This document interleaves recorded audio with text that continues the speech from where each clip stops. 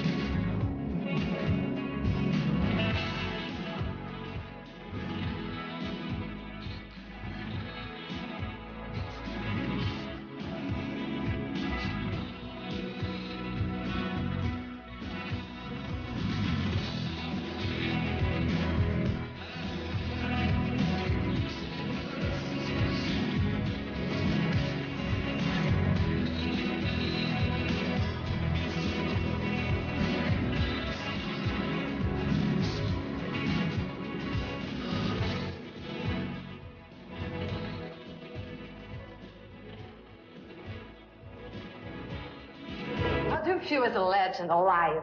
Well, in Brazil, I feel very powerful. And the rest of the world? Well, when the sky is gray, I lose my power. You know, I have to have blue sky, big sun, and big communication with the people. Oh, really? You are not a night hawk? Oh, not at all? No. No. A early bird? Yeah, but you know, it's like you have to have the perfect environment to be really what people expect. It's very difficult because it's very difficult to find it. But I find here in Brazil, it's been very surprising. But what do you think people expect from you? Well, if it's left to the radio and the television, I think they expect, you know, some kind of heavy metal thing. But if you listen to the Led Zeppelin records and to my records, you know that it's much corazón.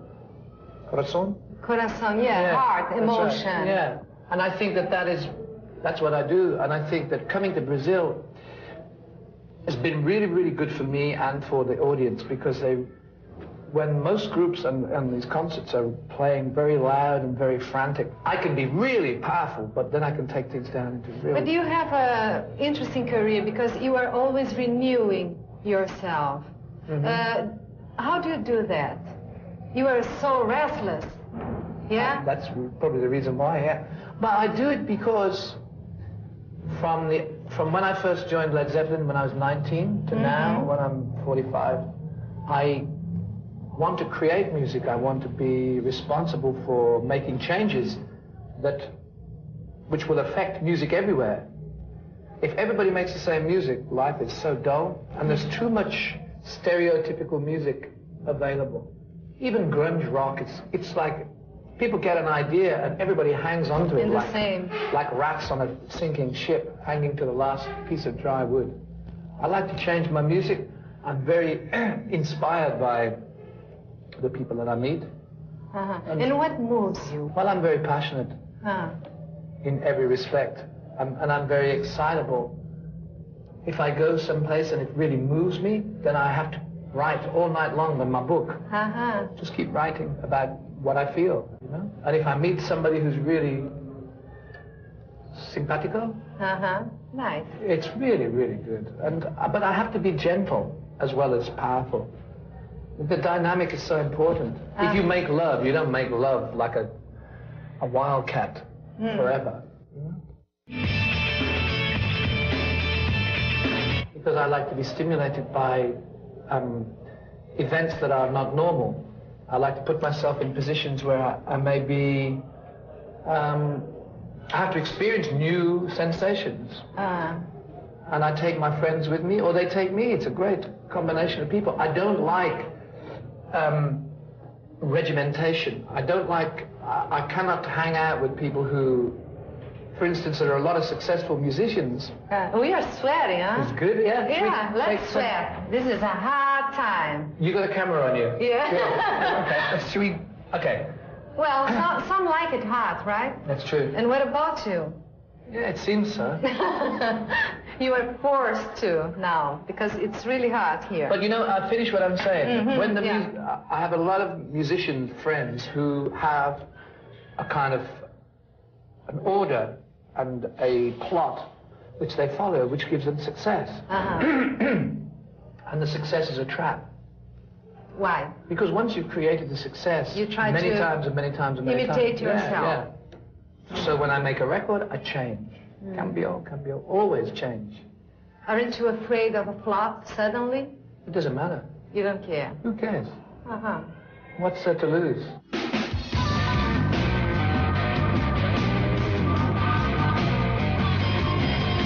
I have a lot of memories from other times. My state of mind has changed a lot from the 70s. I'm in a much better condition now. What has changed? Well, I have more focus. I know what I like. I don't do things I don't want to do. And I take no drugs. I was affected by drugs, and that was the worst thing that ever happened to me. How did you get rid of drugs? I just realized that it was ridiculous and that I was becoming a monster. And that was no good. I don't want to be a monster. Why a monster? Why? Well, because excess. When you have money, you can do anything you like. Are you rich? I was. It was a long time ago. But now I'm okay, you know? I have a lot of wealth in my heart. And it was a big responsibility to me, to have a responsibility to the other guys, to be a part of something which I couldn't control. You know, it was a real big thing. And you don't know what that was like. It was really strange. Exciting, stimulating.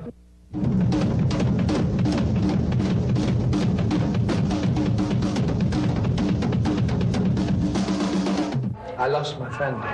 Oh, yes. Was John Bohan's That's right. death. And you know, yeah, I mean, he and I we played together since we were 15. And I just had enough of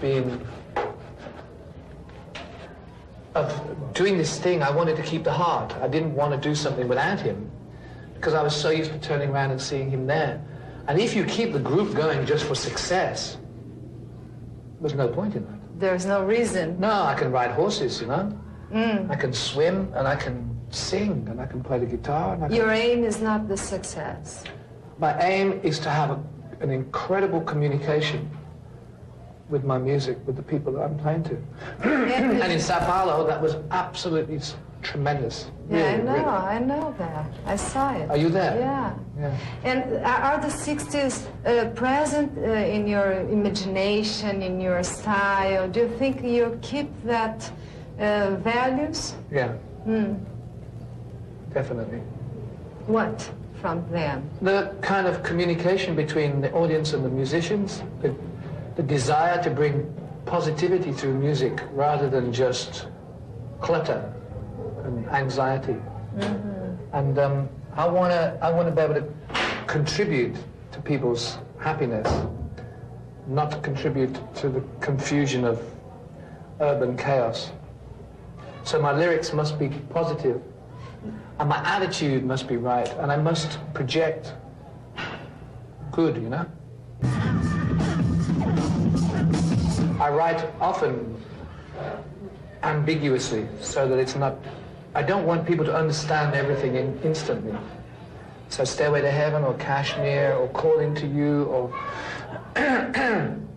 so many songs all the way through time. I tried to make it so that you have to... What's this? What's this? And sometimes I'd make the voice real quiet on records. So you have to search, get inside. Something to discover. Find the music, yeah. See what this man means. Achilles' Last Stand on Presence is one of the best things I ever wrote. Yeah. And only two people know what it means, me and Paige. There's a sign on the wall, but she wants to be sure, 'cause you know sometimes words have two meanings. in a tree by the brook. There's a songbird that sings. Sometimes all of our thoughts are misgiven, and I think you can see that. You think you still have demons to exorcise from that period? I've got to exercise them from yesterday. It's the chaos, you know? The chaos brings demons. Yeah, I get rid of it. I just got rid of it singing then. You know? On stage, doing that. Do you know your demons? Do you know them? Yeah, they're regular guests. What face they have? Oh, they have a laughing face. Oh, yeah, they are funny. They are teasing. They tease me. So you don't believe, you know, they don't scare you? My biggest demon is ambition. What kind of ambition? If I go in a room full of beautiful, beautiful people, I go, and then I get drunk on the whole thing because I'm so ambitious to communicate, touch, all that sort of thing. And then I get exhausted and the demons set in. I notice that in so many countries in the world that men have got an aggressive response to other men. You walk past, you look at a beautiful woman, and the guy who's there looks and goes. In Brazil, it's not necessary because the men are beautiful and the women are beautiful. In most countries, the men are dull and grey and exhausted with the black skies, and the women are generally working on it. But here, everybody's beautiful, and nobody works on it too much. Well, apart from plastic surgery. But that's really, really, really, really good for me. I like that. Once you said that love is a powerful thing, especially when it happens every week. Yeah? It happens with you so often? Infatuation is a big bonus for me. I just go, the demons are back. But you know, as an Englishman, you are too... English are more restrained. Yeah, but I'm only born in England. I lived in England until I was 20, and then I just moved and moved and moved. I married a woman from India when I was 19. She's Indian, Portuguese, and English. And she's a good friend still, you know? Are you married now? No. How many times did you get married? One. Just one? Why? Because when I married, the virtue of marriage and the principle of marriage was strong in my heart. When I got unmarried, I didn't think it could ever work properly for me.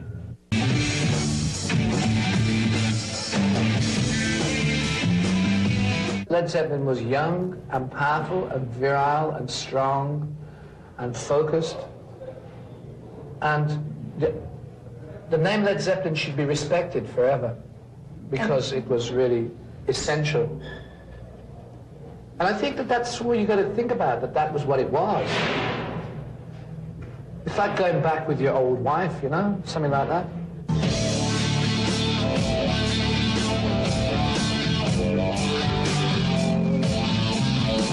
What happened was all the good intentions became processed and became commercialized in music so that the wonder of Jimi Hendrix or Jefferson Airplane or the Doors, if it existed now, they would be being asked the same question about Led Zeppelin being reformed. It's bullshit. Who wants to do that? You know, when you've done something, you've done something. In those days, it was much more, it had more virtue. It was more realistic. The maximum emotion and intention was exorcised, and after that, finished. But now, if the Beatles reform, it's their business. When the Who reformed, my manager there manages the Who. It was okay, it was entertainment. This is what we did. It's like going to see a movie. But it wasn't the Who. It wasn't the wild Who that I saw when I was a kid. You know? It was this big band with backing singers and horns, global TV. Hardest period? Immediately after Led Zeppelin finished. I cut my hair and I became a techno king. and I wanted to be like orchestral maneuvers in the dark. Uh-huh. I had some weird times. That was weird. Yeah. I wanted to reject the 60s and the 70s and go somewhere new, which I did, and it was good. But when I look back now, it was unnecessary, really. I try and control everybody around me. I want to be the king of all the decisions, the king of all the taste. I'm like a taste fascist. This is how it should be. Do this to pop. It drives people crazy. And I have a problem with vanity.